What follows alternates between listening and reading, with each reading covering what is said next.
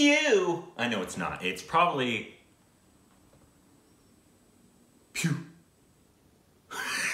What was the difference between those two? One's PIHU. PIHU. You're so stupid.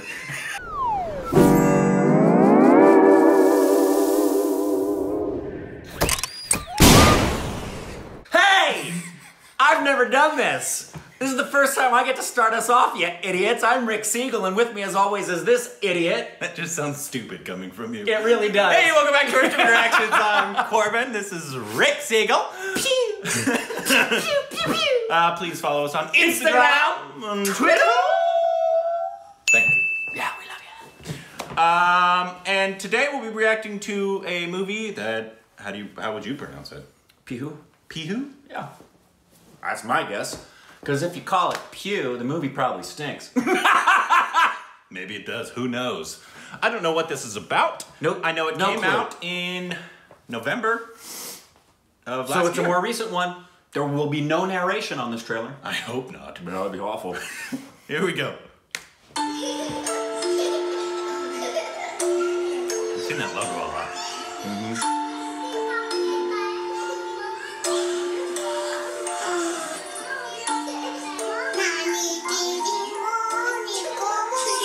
She's adorable.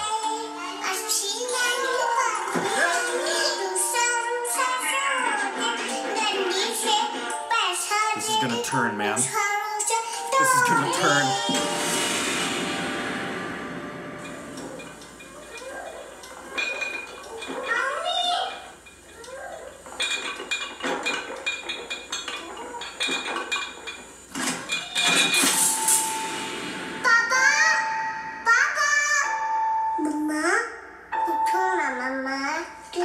What the heck?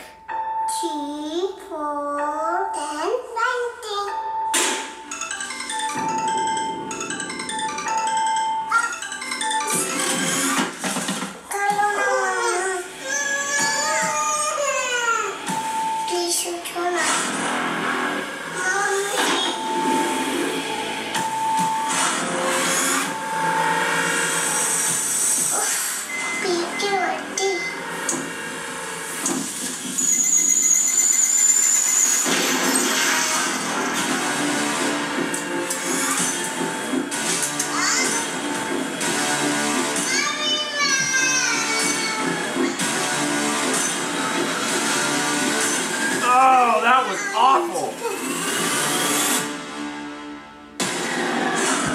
Oh, I thought it was her. Good grief.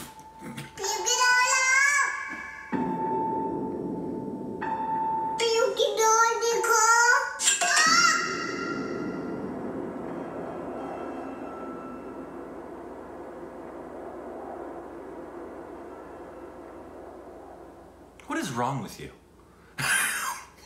Why would you suggest this? Oh my God. I knew it was gonna turn, man. I could feel it down in my gut. Wow, that's heavy. Okay, I gotta. Is it just a story of a single mother, I'm guessing, who dies or kills herself? There's something going on there. She had bruises on her wrist. Yeah. So either she was murdered or something. Died, killed herself, somebody killed her. Which, I gotta tell you, knowing the length of time the Indian films run, I just can't wait to sit for nearly 3 hours and watch a little child walk around a house with her dead mom in bed. Yeah, that looks like an uplifter, doesn't it? Boy, that and Three Idiots should be going right together, man. Those should play back to back.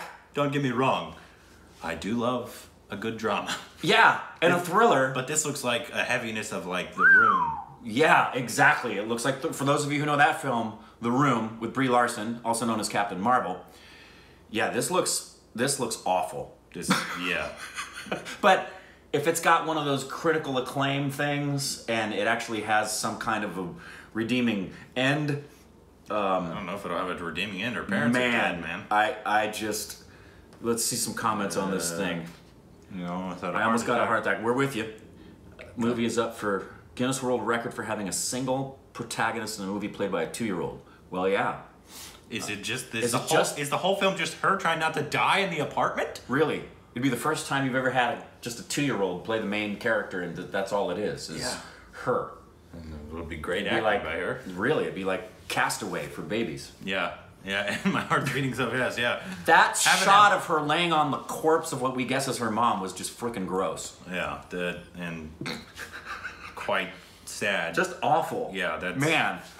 Well...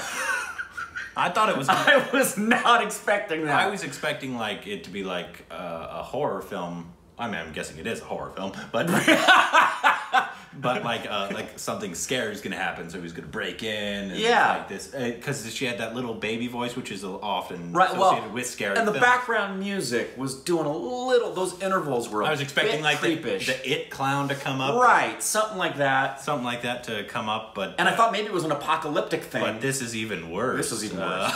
Yeah, just spend a few hours with a child who's alone in a house with her dead mother, with her dead mom.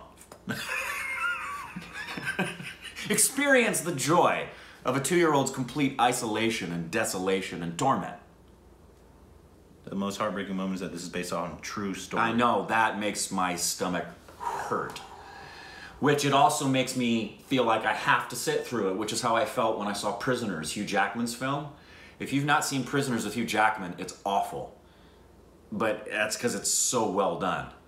And it deals with the abduction of children, and he has to look through photographs of belongings of children that had been abducted and see if he can recognize any of his own child's clothing.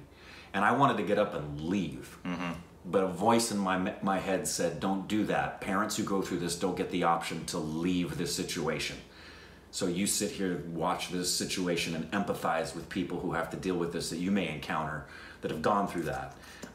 This would be a tough Yeah, this would be really rough. I'd have to prepare myself, watch this early in the morning so that I get the rest of the day to recover and get my positivity back. Jeez. But if for those of you who've seen it, I mean, it came out in November. Who would see this? Really? Like, I can deal with clowns, I can deal with murder, having a child having to survive in their home. Yeah, here's oh my God, it's too hard to watch this trailer. I have a baby and I cry to watch this trailer. Yeah, anybody who's got kids or cares about kids, this is one word, extraordinary. That's probably the most disturbing thing I can think of. Having a child, like, in the house with their dead mother, and then having to try to survive. Well, maybe they'll lighten it for us at some point and she'll cannibalize her mom. What? What is wrong with you? That was a joke. I was trying to go for how much worse could they possibly make it, and they'd have to go to that extreme to make it even worse than it looks. Did any of you sit through this, and is it worth sitting through? Because if you say don't watch it, we're not, trust me. Yeah. We will not watch it. Yeah, so please let us know if it's worth it, if it's worth a review. Yeah, but if you guys say, we got everybody saying you gotta watch it, you gotta watch it. Ooh, maybe. We'll see. Yeah.